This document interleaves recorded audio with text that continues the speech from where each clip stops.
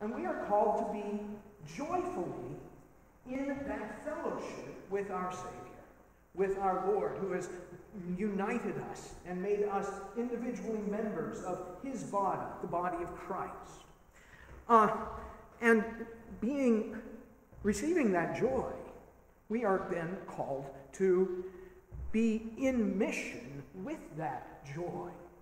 One of Pastor Winger's points in his sermon a moment ago was that the end of that parable doesn't end with an empty banquet hall. It ends with his servants, the master's servants, going out and inviting people in to participate in the joy that they know will be in their master's house when that marriage celebration gets into full swing.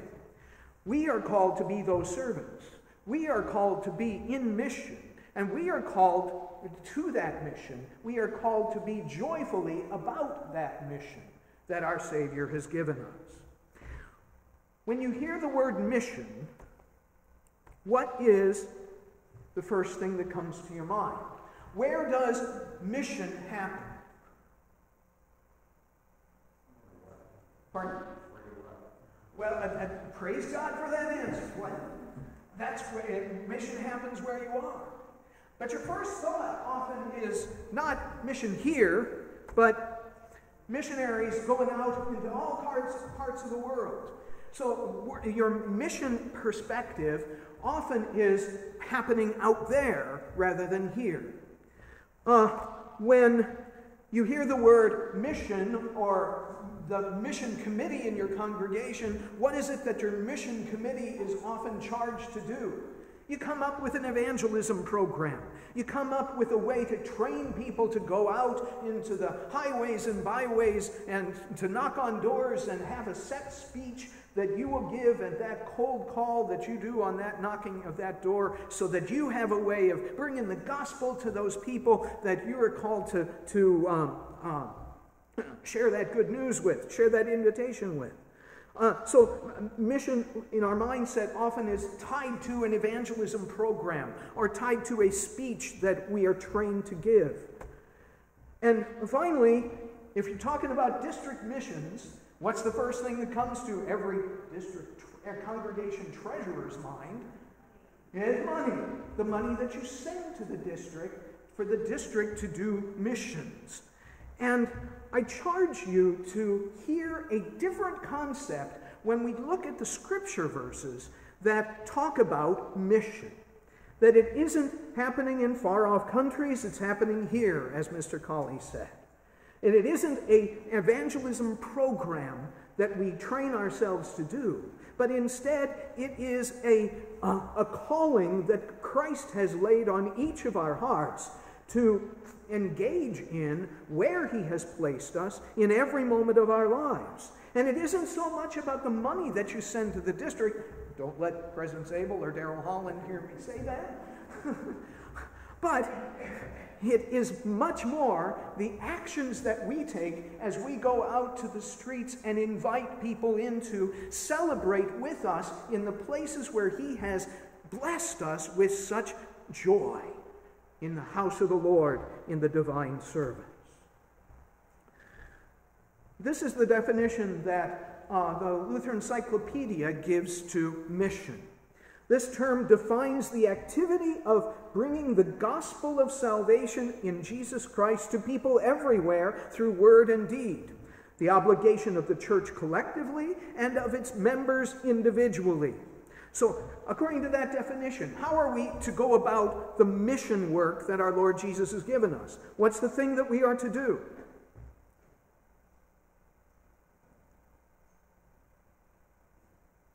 What do we do? Pardon? We do it collectively and individually, but what do?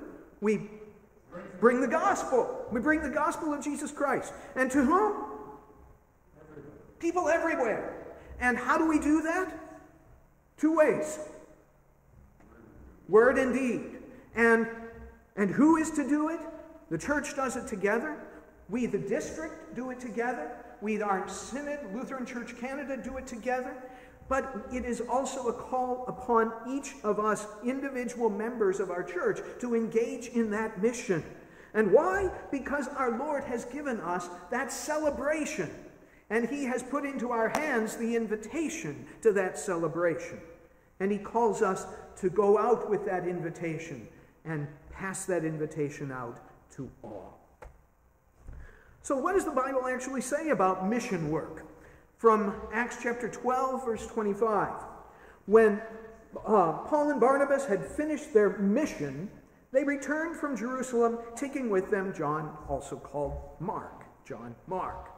The word in Greek that is translated mission in this passage is the word diakonion, which is the root word for our office of deacon that we include in our working of our church as church workers in our synod.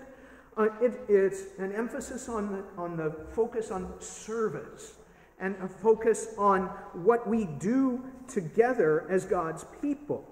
We engage in serving. Paul and Barnabas finished their service to God's people as they went out for that mission journey. So the emphasis is on serving. So service is a part of mission work. In our Lutheran Church, our Lutheran Women's Missionary League, Canada, they have one of their major projects is to work on doing acts of mission service. They too connect those two perspectives. So as in any of you LWML folks, mission service involves the collection of soup labels and stamps. Mission service involves the making of layettes and quilts. The mission service involves all kinds of physical activities to meet the needs of others around them, and in doing so, do it out of our love for our Savior and his love for us, but proclaim the name of Jesus as we send these gifts to those who are in need of them. It is mission, it is service. The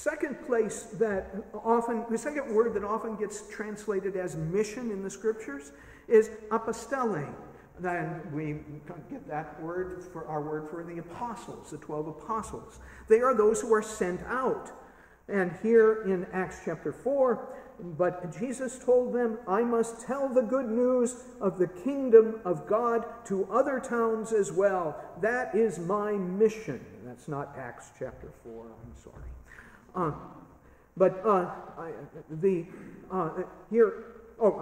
Yes, I'm sorry. But I must, it's one of the Gospels. Jesus says, it's my mission to go out. I have been sent to do that.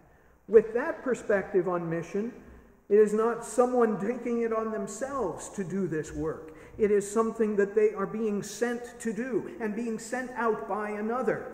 In this passage, in the Gospels, Jesus is saying, the Father sent me to do this. This is my mission. As he sends out his disciples, it is their mission that he sends them to do. Another word that is often translated into the word mission in the Scriptures is the word ergon or energeia, meaning energy and work. So the first passage in Acts chapter 15, Paul did not think it was right to take John Mark with them because he had not stayed with them to the end of their mission. But he had turned back and left them in Pamphylia. St. Paul is referring to his mission work as work. With that regard, a Christian's mission is hard work. It's not leisure activity. It's not a hobby that we can take up or lay down as time permits. It is our vocation. It is our calling to be engaged in the work that our Savior has given us. Translating the word energeia, or energized work, effective work. In 1 Corinthians, Paul writes, in spite of the fact that there are many opponents, a big and productive opportunity has opened up for my mission here. for my effective work, for my energized work. There it is connected to God's Word and His Spirit, and those two gifts that God pours out into His people are what energize the work that our Savior gives us to do as He calls us to be engaged in mission. Words that are also translated as mission include a dromon, which is translated, a word that means the course of your life, or the whole journey of your life. And so the porumai is the second one, that whole journey of life. In Acts, Paul calls the whole course of John the Baptist's life his mission, John's mission. And in Acts chapter 20, he says the same thing about his own life, that his whole life is about mission, the whole course and reason for his journey. In Acts chapter 9, Saul's going to Damascus to round up the followers of Jesus are referred to as his journey of his life, the reason for his being. And in Acts chapter 26, Paul also refers to that time of his life's work before his conversion as what he was putting his heart and soul into. So mission is to engage the whole of our lives, not simply just one pigeonhole of our life on Sunday morning, or not just one pigeonhole of our life in our spiritual life, as opposed to our life on the sports field or our life at work. It is to be the sum and total, and our whole life is to be engaged in that mission work. When I was looking at things to put together for this presentation, I looked at some texts that are recommended for mission festivals. And I expected to find the Great Commission, or I expected to find Jesus sending out the 72. But instead, I found some very different texts. From Exodus chapter 36 and 1 Chronicles chapter 29. Exodus chapter 36 is the people of Israel gathering together offering to Moses all of their gold and silver and precious jewels, all of the things that they had been given by their neighbors when they left Egypt. And it refers to all of the workers who were called to use their talents and their abilities, all to put together the house of the Lord, the tabernacle, and the furnishings of that tabernacle. So the focus, and the First Chronicles passage is the dedication of the building of the temple, Solomon's temple. And so these, and the gathering of all the materials to build that temple, these are mission texts. So it's not so much an evangelism focus, an evangelism program, as a focus on the house of the Lord. Neither of these passages are about evangelism. Both presume that what God gives in the divine service that happens in His house will empower His people to live out His mission in their various vocations. And the nations will see this, and they will be drawn to Yahweh to receive those gifts for themselves. Mission is focused in the divine service, what God gives to His people. And what God gives to His people then gets lived out in the life of God's people. Isaiah chapter 2. It shall come to pass in the latter days that the mountain of the house of the Lord shall be established as the highest of the mountains, and it shall be lifted up above the hills, and all the nations shall flow to it. And many people shall come and say, Come, let us go up to the mountain of the Lord, to the house of the God of Jacob, that He may teach us His ways, and that we may walk in His paths. For out of Zion shall go the law and the word of the Lord from Jerusalem. That text is a mission festival text. What is the focus? The mountain of the Lord. The mountain of the Lord is equated with the house of the God of Jacob. What happens in the house of the God of Jacob is equated with the people of God in Christ. Now a New Testament context put on that Old Testament passage. And we, the house of the God of Jacob, the people of God in Christ, are the church. The mission, and what happens in that passage with the mountain of the Lord, the house of the God of Jacob, what happens with God's people is fleshed out by Martin Luther in this great quote. The kingdom of Christ has been put in progress because it is placed in public view with all its powers and its gifts. Here one sees truth, pure doctrine, safety, peace. The gospel is heard, and nothing can give greater joy. Notice where mission takes place: in the house of the Lord. For it is promised an abundance of things and salvation both here and hereafter. And a man stands safe in the word against everything that opposes him, even the gates of hell. Behold, these virtues should influence the nations to make them come. Notice there is the mission emphasis. The nations will come because they see the virtues of God's people lived out because of what happens in the house of the Lord, on the mountain of God. They are proclaimed through the word, namely that Christ is the King of mercy and of peace.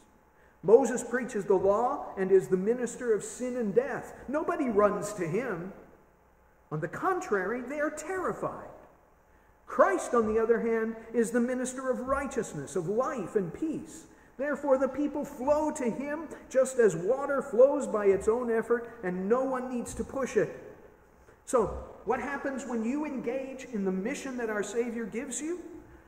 Other people will see that, and they will flow to, not to you, but to him, to Jesus, just as water flows by its own efforts.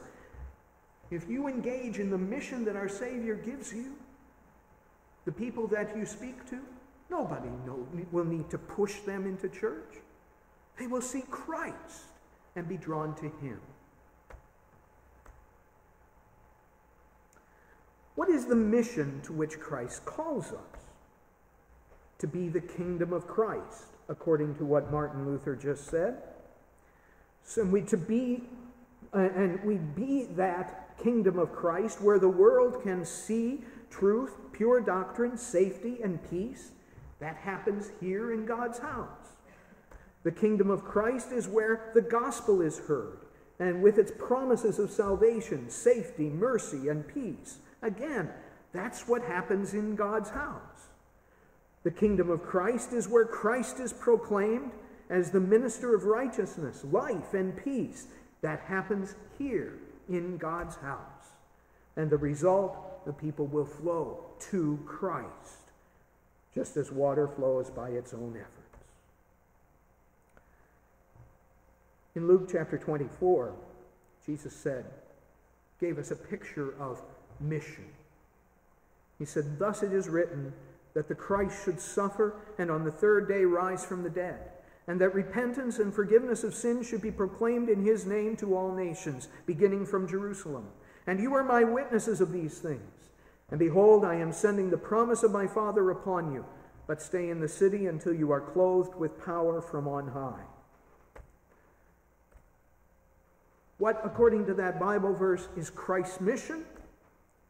It's to suffer and die, and on the third day rise from the dead. Christ's mission. What is our mission? To proclaim repentance and forgiveness of sins to the nations in Jesus' name. Why should we do that, according to what Jesus said in Luke's Gospel? Because you are witnesses of these things. How are you a witness of these things? You are witnesses of Christ's death and resurrection here at his altar. You are witnesses of that because he gives you his body and his blood to eat and to drink. You are witnesses of Christ alive from the dead, who lives in you. You are through that sacrament of the altar. You are witnesses of these things, Christ's death and resurrection, through the power of his word that is proclaimed to you. You are witnesses of those things as Christ comes to you in his word of life, in his body and his blood, in that divine service. And how do we engage in that mission? Through the power from on high with which you have been clothed. And that happened to the disciples on Pentecost. That happened to you in your baptism. In our in the Lutheran Study Bible, in commenting on that passage from Luke chapter 24, it quotes Martin Luther saying, "It's as if Jesus would say to you, 'I'll place my whole armor on you that will withstand every shot.'" So often we're afraid to engage in the mission that our Savior has given us. We're afraid we don't have the abilities or the words or the talents or the strength or the thick skin that we might need in order to withstand whatever the world might throw at us. But Jesus says, "I will clothe you with power from on high. I will send you my Holy Spirit. I will put upon you the whole armor of God." And those gifts are there so that you will withstand every shot that the world can give you. Now, that's mission. What comes to mind as you think about the word joy? Perhaps a smiling, happy face and lots of laughter? A nice emoticon at the end of your email verse?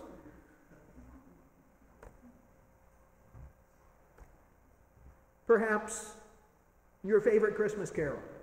As soon as you hear the word joy, what comes to mind? Oh, come on, sing! Joy to the world, the Lord is come. Absolutely. That's joy. And perhaps it's also, here in this place, a church full of Lutherans singing mightily, "A mighty fortress is our God, a trusty shield and weapon." That's joy. The Theopedia, an online encyclopedia of biblical Christianity, defines the word joy in this way. It's a state of mind and an orientation of the heart. Notice where joy is. It's not on your face, it's in your heart and in your mind. It is a settled state of contentment, confidence, and hope. Joy isn't a smile or a laugh. Joy is something that is deep within and doesn't leave quickly. When we have the joy of the Lord, we'll know it, and so will others. That's joy. This is Jesus' joy. One of the best descriptions of Christ's joy comes not in the Gospels, but in Hebrews, where the author of the Hebrews says, "Therefore, since we are surrounded by so great a cloud of witnesses, let us also lay aside every weight and sin which clings so closely, and let us run with endurance the race that is set before us, looking to Jesus, the author and perfecter of our faith, who for the joy that was set before him endured the cross, despising the shame, and is seated at the right hand of God." The joy of the Lord is Christ's strength. What was that joy that he was talking about? The joy that was set before him. The joy that was before him as he left his throne on high and was incarnate of the Virgin Mary was the salvation that would be won through his suffering and death and resurrection. The joy of the Lord, the joy that was put before him, was your salvation and mine, that we would be with him in eternity in the heavenly home he's preparing for us. It's that joy that motivated him to leave his throne on high, to not count equality with God a thing to be grasped, but make him willing to give that all up and become nothing, taking on the form of a servant. The joy of the Lord is your strength. Nehemiah chapter 8. It is a settled state of contentment, confidence, and hope. And it is something deep within you, and it doesn't leave quickly. That's the joy of the Lord, not some fleeting happiness or some euphoria that comes because of something or some event or whatever. It doesn't leave quickly. His gift of the Holy Spirit bears his fruit in our lives. The gift of faith, which trusts the Word of God in all of its parts, both law and gospel. It's that state of mind and orientation of the heart founded firmly in Christ our Lord, and that becomes more and more evident to those around us as the joy of the Lord in its strength grows in us. It's that last phrase that gets us thinking about the connection between joy and being in mission. As we engage in the gifts that our Lord gives us and put them into practice in our lives, as the Holy Spirit bears his fruit in us, the fruit of love, joy, peace, patience, kindness, goodness, faithfulness, etc. As those things happen in our lives and we engage with those gifts, engage in the working out of those gifts and living out of those gifts in our lives, it will become more and more evident to those around us whose joy it is that is in us. We bear Christ's name. I talked about the 72 a minute ago. After they had been sent out, they returned to Jesus with joy, saying, "Lord, even the demons are subject to us in your name." The 72 had been in the mission field. They had been engaged in the mission Christ had given them. And they saw God at work in everything that they were doing. And they returned to Jesus filled with the joy of seeing Christ at work, his word and his power, his name and its power, as they lived out that power in the mission that they had been given. And then Jesus shared in their joy. Can't you just imagine the joy in his words as Jesus responded to them about seeing the devil's grip on humanity loosened through the proclamation of the kingdom? He said, "I saw Satan fall from heaven like lightning."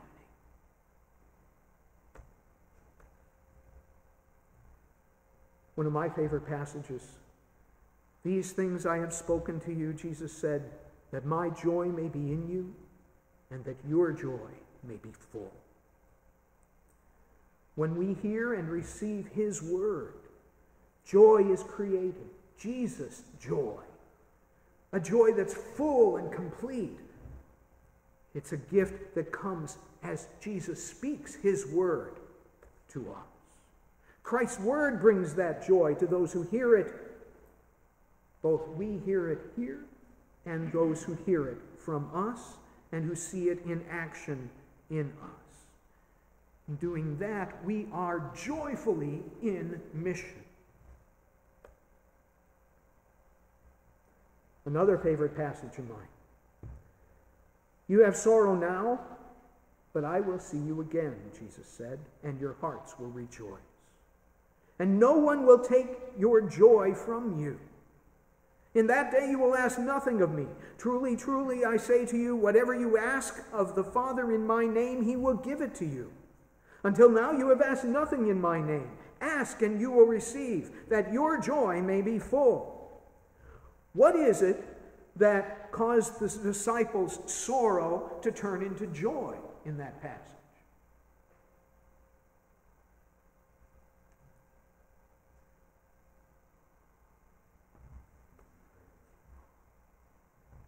What is it that turned the disciples' sorrow into joy?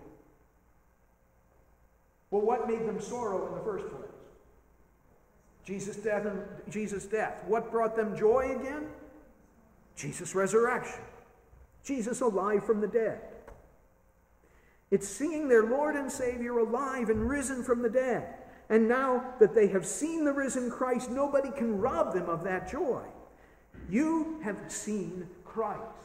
in his real presence, in his body and his blood, on the altar of Holy Communion, in that wedding banquet of his word and sacrament that he invites us to each Sunday. You have seen the risen Christ. No one can rob you of that joy. In Acts chapter 15, so being sent on their way by the church, Paul and Barnabas passed through both Phoenicia and Samaria, describing in detail the conversion of the Gentiles, and they brought great joy to all the brothers. What is it that brought joy? What is it that they did as they were engaged in Christ's mission? Was telling other people about what God was doing as he brought salvation to the Gentiles. That brought joy to everyone who heard it. So not only are we joyfully in mission when we go out and engage in that mission that our Savior gives us, when we go out and live out the gifts that God gives us in the divine service, but we bring joy to others, to our brothers and sisters in Christ, when we tell them about God at work in our daily lives as we engage in that mission, as we see Christ at work in the lives of those around us.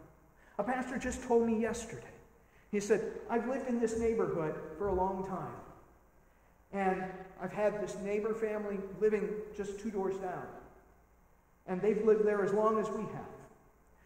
All of a sudden, they had a problem in their family. And one of their kids who had moved away and come back said, why don't you go over and talk to the people who live in that house? He's a pastor. This family's Muslim. So the family did. They went over and they talked to this pastor and his family. And he counseled them, prayed with them, talked to them about their need for Christ to be in the midst of their crisis situation in their family. And they went home. Weeks later, they came back to that pastor's home and said, we want to be baptized.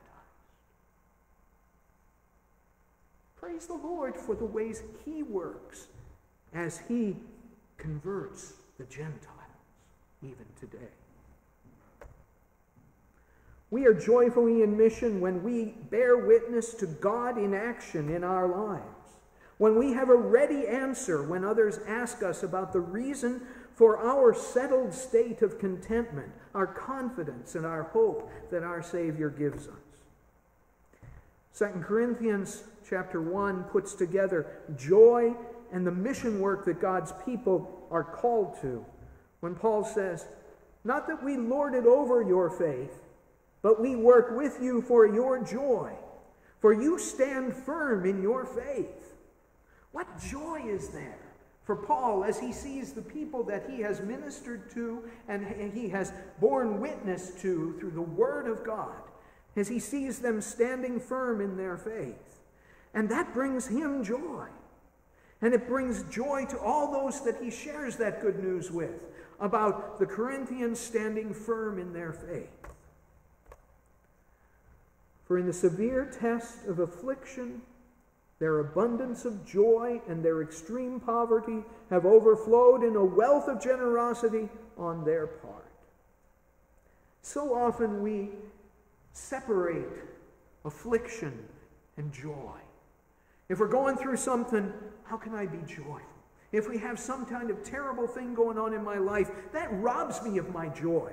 Well, it may rob me of the smile on my face, but it cannot rob me of the joy that God's Word gives me, as Jesus promised me. It cannot rob me of my settled confidence that I have in my faith that was created in my baptism.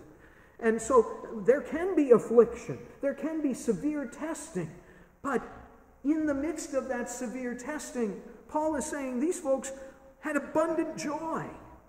And even in extreme poverty, that joy overflowed in generosity. And they expressed that joy in the gifts they shared. Joy doesn't have to be diminished when trouble comes. Joy in times of affliction, in fact, becomes a powerful testimony to how God is at work among us. So they see that joy, that settled confidence, even when I'm having trouble. And my neighbors are pointed to Christ, who is my strength, the joy that I have in the Lord.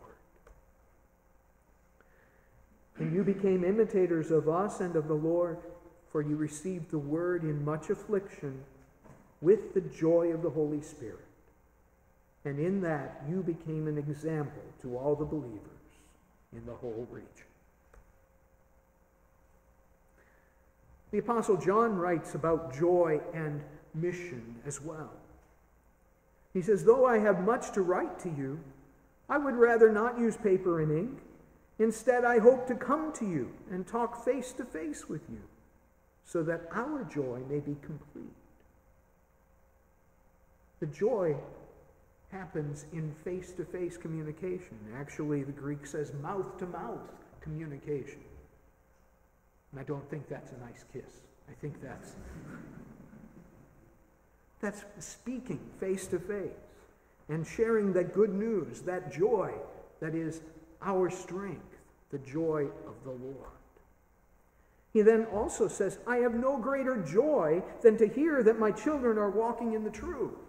So not only does Paul need to share with them the good news of God in action in his life and the good news that he has laid upon them, John actually also, having shared that good news with them and let God's word have an effect in their lives, receives even greater joy when he hears back from them that they are walking in the truth.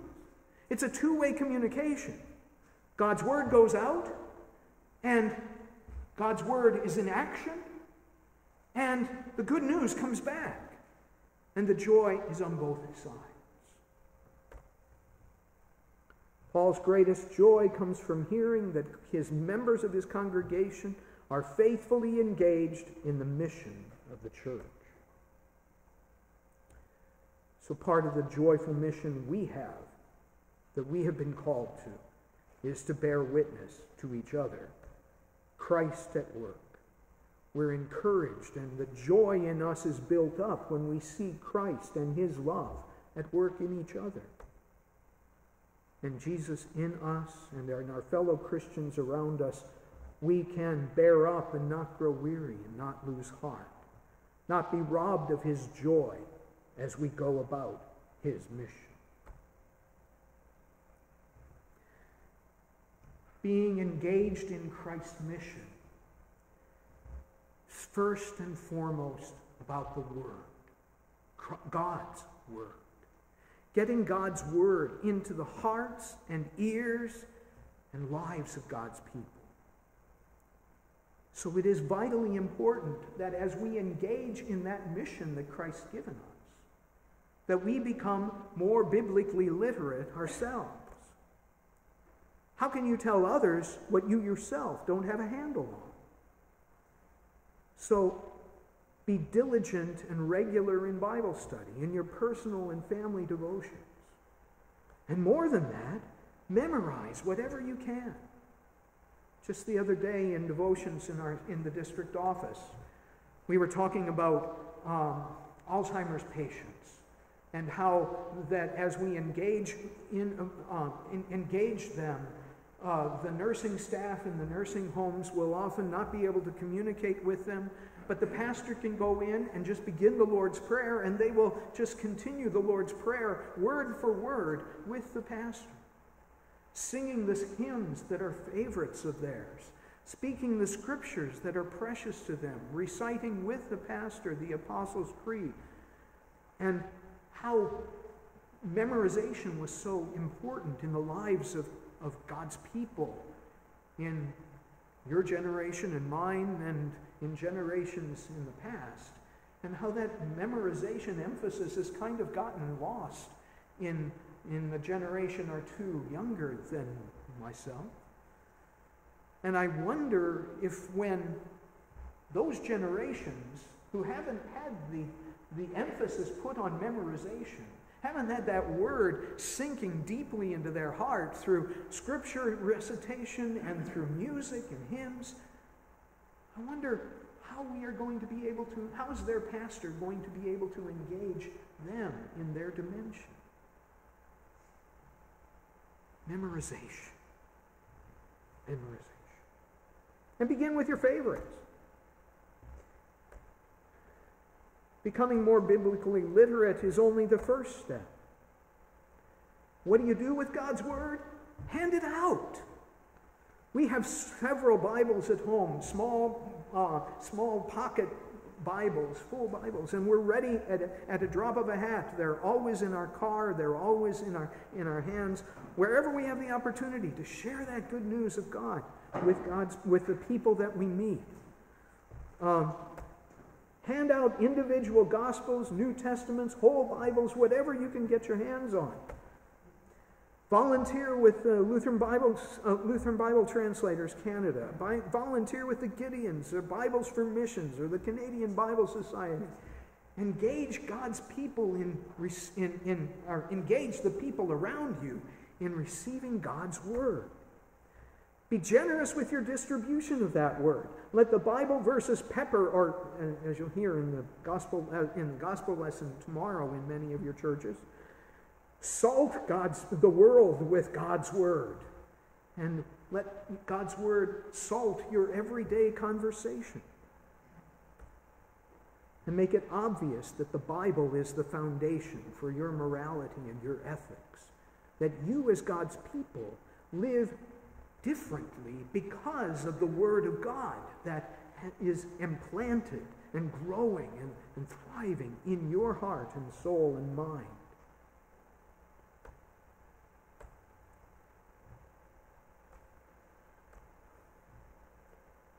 And as you get God's Word into people's minds and ears and hearts, do this all with joy, trusting that God would use His Word to share and to accomplish His purpose.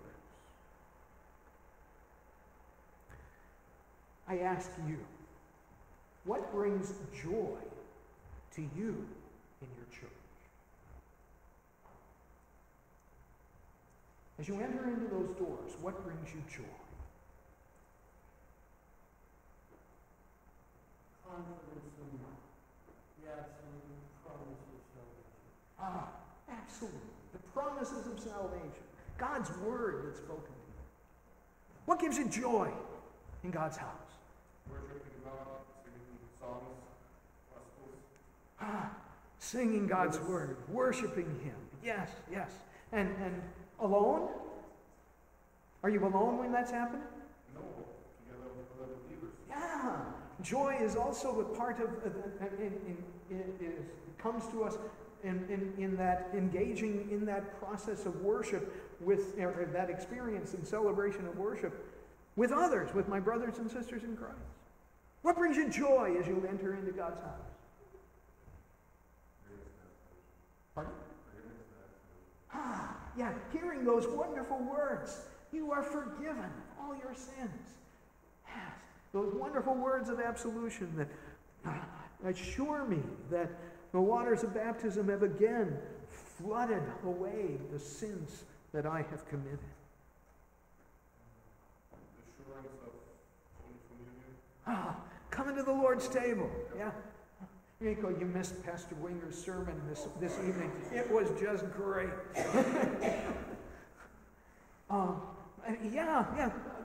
That wonderful joy that we receive at the table.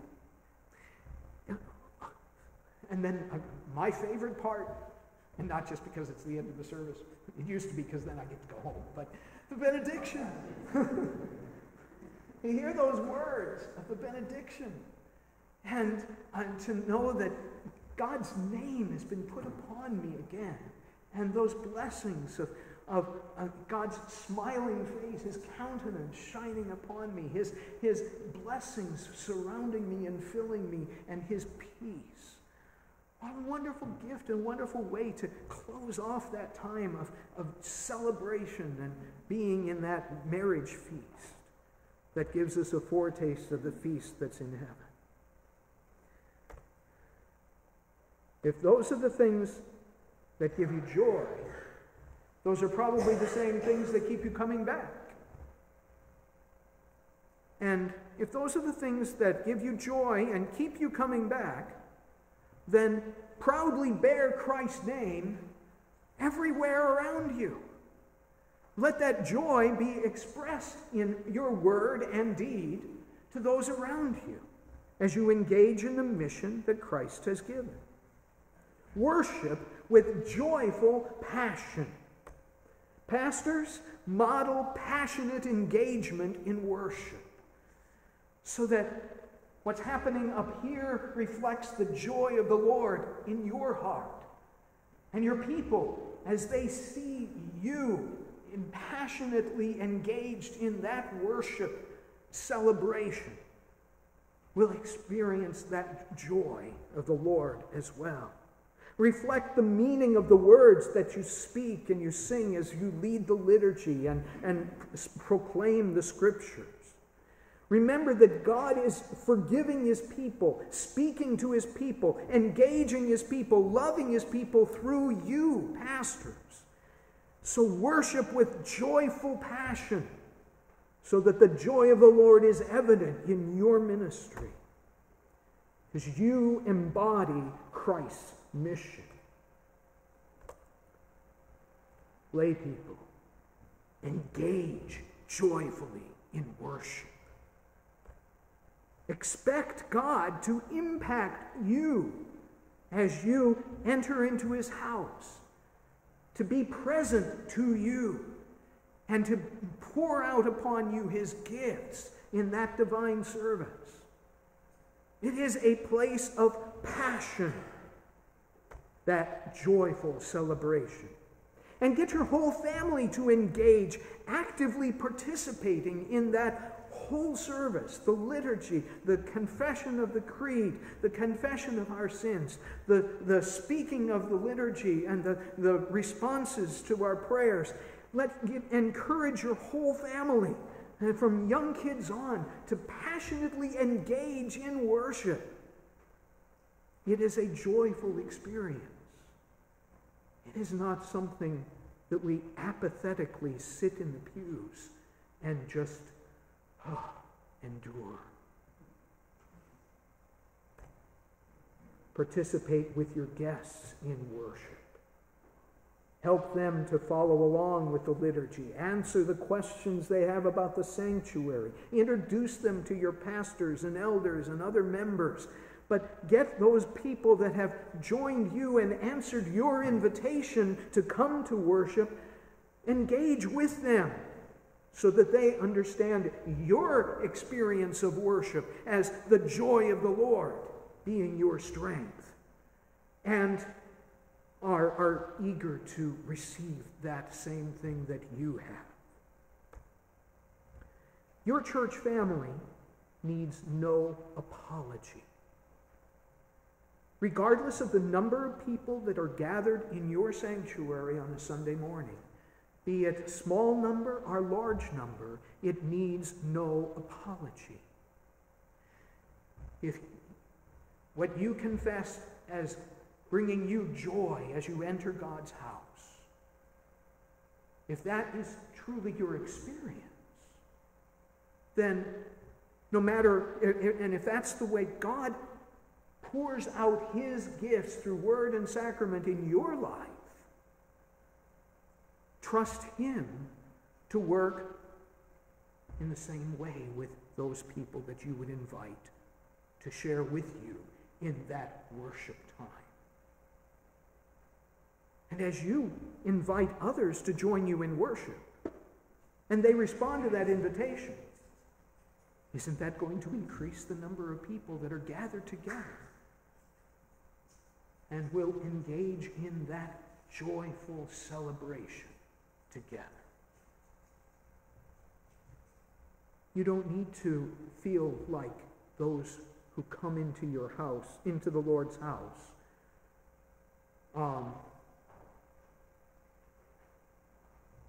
well, never mind. But proudly bear Christ's name. so that as you invite people to worship with you, they see you proudly bearing the name of Christ as you worship him in his house and at his table. Invite people to worship with you. Invite everyone. The sermon I preached not too long ago talked about it. It was when that passage from James was the epistle lesson that talks about the rich man comes into your worship place and you give him the best seat in the house, but the poor man comes in and you say, sit over there. Well, we often, I don't anticipate that we would do that in our worship, or we would hope we wouldn't. But I think that part of our mindset is that, well, the CEO of my company probably wouldn't get much out of my humble congregation. Or the conductor of the local symphony orchestra probably is too highfalutin for us Lutherans in this rural community. But why wouldn't God, don't they need the same thing that God gives to you in his house? And in the same way with those that we meet on the street, the person on the street corner who is there strumming his guitar and singing quite out of tune, but is desperate for something to feed his family with. Doesn't he too need? And I think maybe in our minds we would wonder how our congregation might react if they walked into the door. And maybe in a real far corner of our mind might wonder, well, how are my friends going to think about me if they come with me to church on Sunday? But, isn't that exactly the opposite of being engaged in the mission that our Savior has called us? And isn't that exactly the opposite of what Pastor Winger shared with us from that parable today? Who does the Lord invite? And do this all trusting that God will use his word proclaimed to accomplish his purpose in the lives of all who enter your house of worship.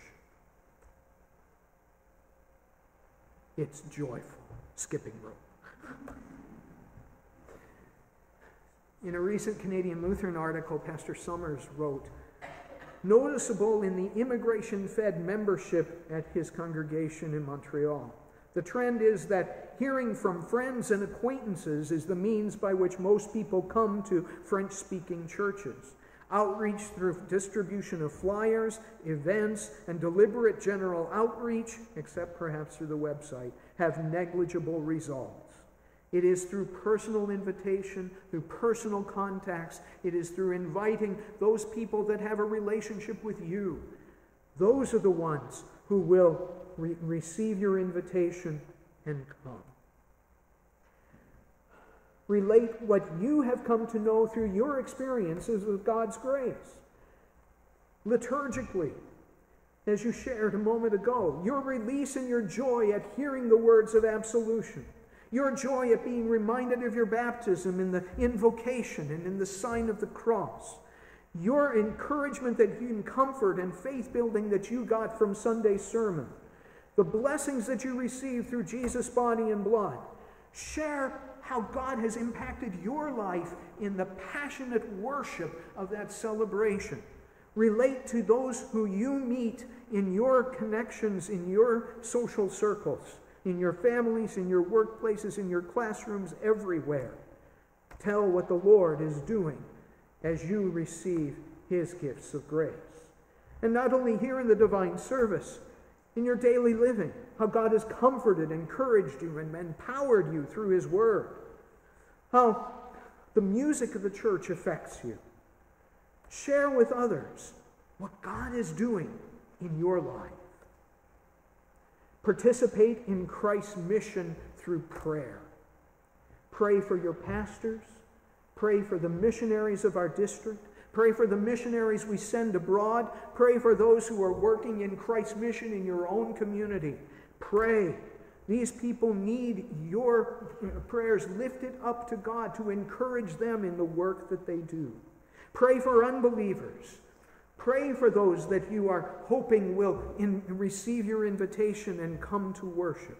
Pray for your Muslim neighbor down the street that you may have the same kind of opportunity to speak about Christ with them that the pastor I shared with you the story of a minute ago had with that neighbor of his. Pray for those around you. And our world, our communities, our classrooms, our workplaces are filled with unbelieving people who are desperate to have a difference worked in their lives that Jesus can do. Pray with joyful confidence to him who answers prayer. Our synodical theme for this year, come to him who answers prayer. That is God's promise. He hears and he answers. And then, as you engage in Christ's mission, relax, because the growth is God's responsibility. Paul said, I plant and Apollos waters, God gives the growth. So relax and enjoy the ride. Be joyful in engaging in the mission our Savior has given to us, because the responsibility for the outcome is God's. Our own district's theme, rejoice always. Give thanks in all circumstances. Pray without ceasing. And joyfully proclaim Christ crucified. That is engaging in Christ's mission. May the Lord encourage us, build us up, and give us that joy. The word, sacrament, the fellowship we have with him. The Lord be with you all. Amen. Any questions? I've been doing all the talking. Most of the talking. Go ahead. You have no joy in leaving Christianity. I'm sorry? You have no joy in leaving Christianity. If you have no joy, There's a leaving Christianity. I didn't get the last part still. The belief in Christianity? There's a leak. There's a leak. There's a leak, yes. Yeah. And we can't blame that on the Chinese, can we? Your Christianity should give you no joy. That's right. That's right. Jesus said, I have spoken this to you, that my joy may be in you, and that your joy may be complete. Yes? This might not be a question, but rather a comment. Thank you for your presentation. I don't know if you already know, I am the newest addition to the Catholics. Catholic here arriving 6 weeks ago from Finland. And back there I had a congregation that Catholic. And we had a situation where we always had new people coming to church for one time. But the real question was, how do we get them to come the second and the third time? And we spoke a lot about that in a great way about inviting people to church. And I guess a lot of people have a natural talent engaging in conversations and sharing the word. But some might be more inclined to receive people who already come to church. And as a pastor, I know I have 200 people in church, and then one new person shows up. And I try to engage him or her. I can speak 10 minutes with him or her, and that's totally inadequate. So I always say to my members in my congregation back home that when we actually do get new people to come to church, it's so vital that all the members in the church approach them, make them feel welcome, and get friends with them, and all that, because it takes a while, especially these days, when people might have very thin understanding of what Christianity is. It takes time for them to sort of grow in, get rooted. So that's also very important, not just to get them into church, but to make them feel home. Engage with those that you invite. Absolutely. Yeah. Other thoughts?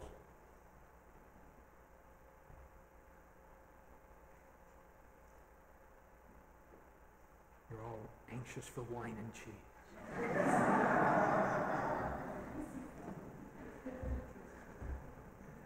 Thank you for the privilege of sharing this with you this evening. Thank you for enduring with me instead of Jonathan Fisk, and he is eager to share with you tomorrow. God bless you all.